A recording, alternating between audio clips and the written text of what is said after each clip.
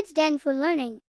In today's story, let's see how Zero discovered his superpower.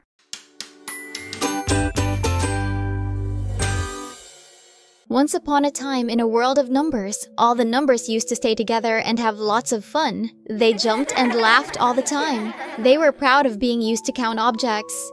There was a special number named Zero. He was quiet, humble, and a bit different from the other numbers. You see, while all the other numbers had a real value, like 1, 2, and 3, Zero was different. He wasn't really anything at all. He was nothing. And so, in a world full of numbers, being nothing made him feel left out. The other numbers often made fun of him. What good are you, Zero? You don't even count. You are just a blank spot, a nobody. Zero felt sad and alone as he couldn't add value to anything and felt invisible. One day, Zero decided to leave. He vanished from the world of numbers, leaving the other numbers behind. He found a bench in the corner, he settled on it and started crying for being nobody. The numbers carried on with their work. People could still count with 1, 2, and 3. But as time passed, something strange started happening.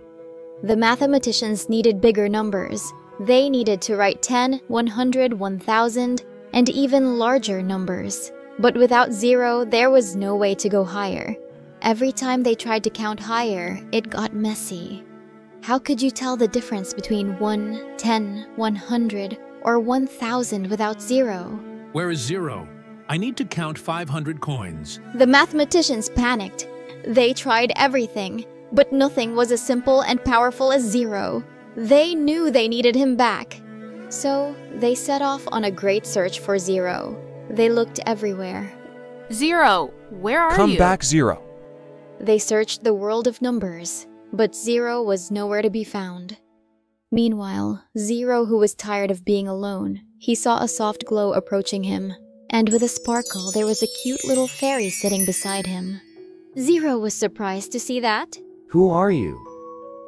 The fairy gently replied, I have come from the world of wisdom, and I have come to inform you that the world of numbers is missing you. Zero told Fairy the whole story of being nothing and nobody. Fairy smiled and said softly, Listen to me carefully. You are the key to making all the other numbers work. You are the reason we can write big numbers. You see, it's possible only with number 0. That number 1 can reach 10, 100, 1000 or higher. Just like that, all the numbers can go higher than ever before. Zero still hesitated. And what if they all teased me again? The fairy gently replied, The numbers might not understand your true value, but you know your worth. Embrace your power. Fairy then flew back, leaving Sparkling Thought with Zero. Zero, after realizing the value of his superpower, felt excited and decided to go back to the world of numbers. He was welcomed by the master, and all the numbers gathered around him. They all were so happy to have Zero back. From that day on, Zero never felt less valued. All the numbers played, laughed, and worked together. The world of numbers grew higher and higher. My friends, just like Zero, you don't have to be big to make a big difference. Thank you for watching.